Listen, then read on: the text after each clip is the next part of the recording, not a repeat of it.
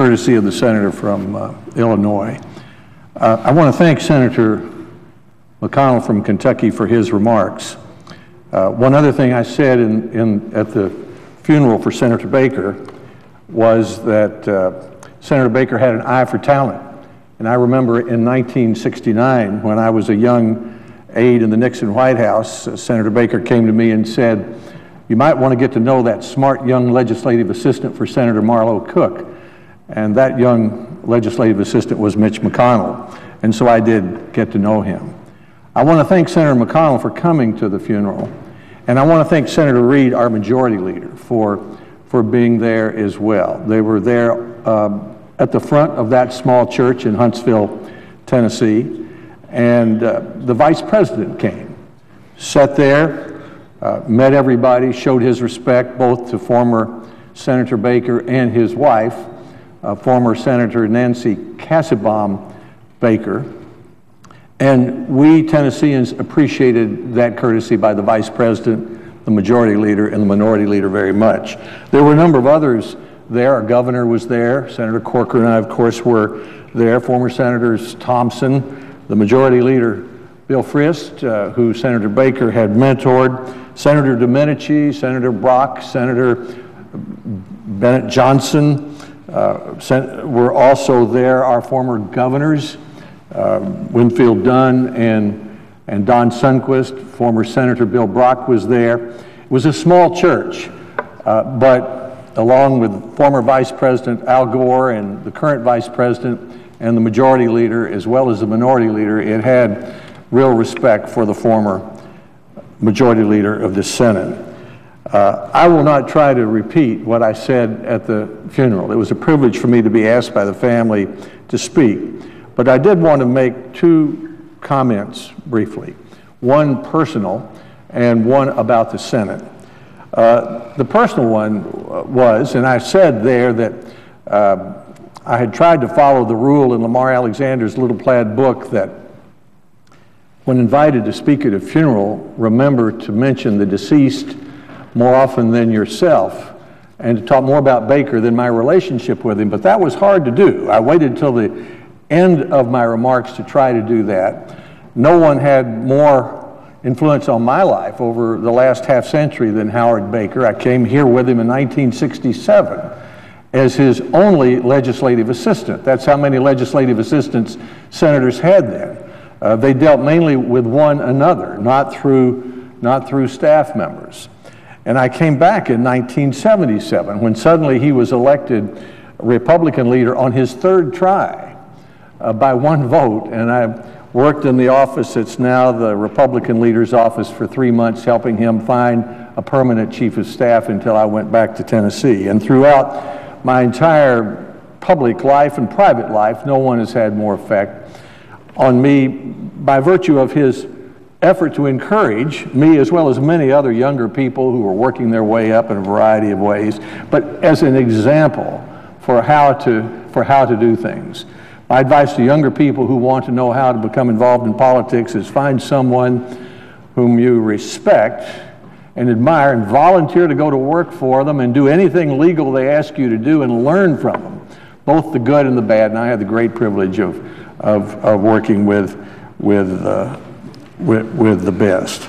Now, as far and just to give one small example of how closely intertwined our times have become, I have the same office he had in the Dirksen office building. I have the same phone number he had in the Dirksen office building.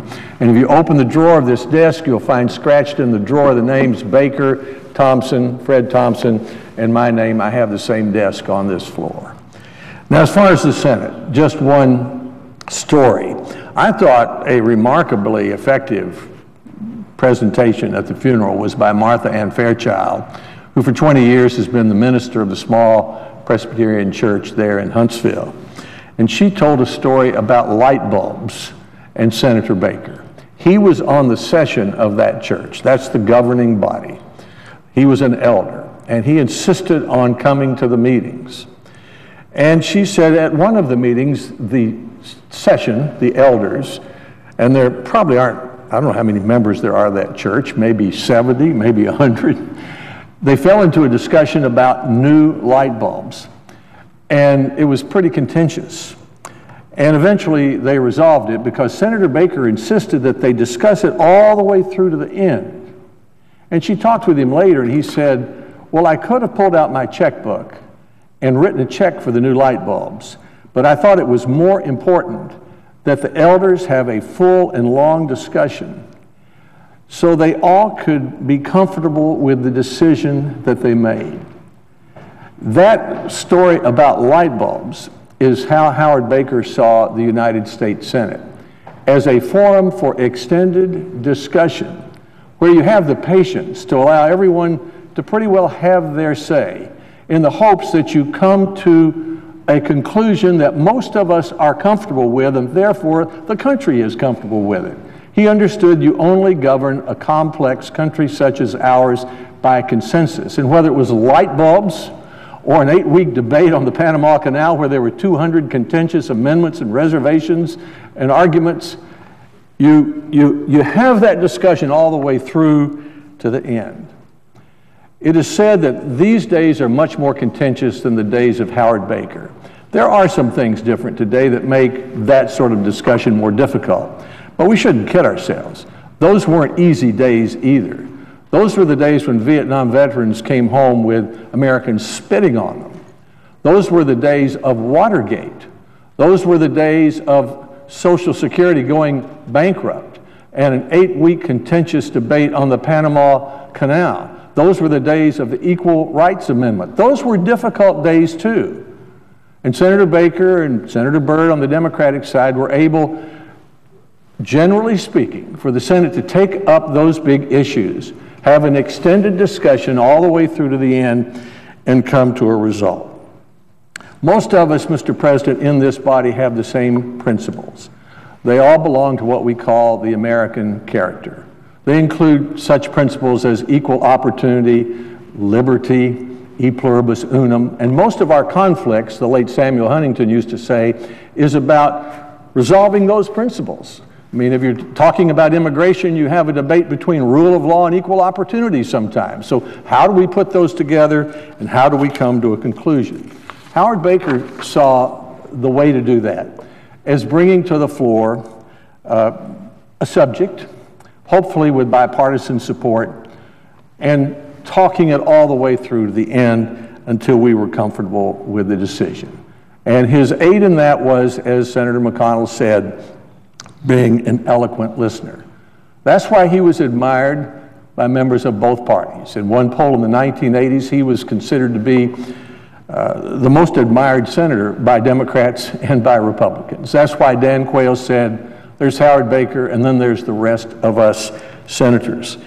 So I think the memory of Howard Baker, the lesson for him is that without assigning any blame to the Republican side or the Democratic side, we don't need a change of rules to make this place function. We need a change of behavior.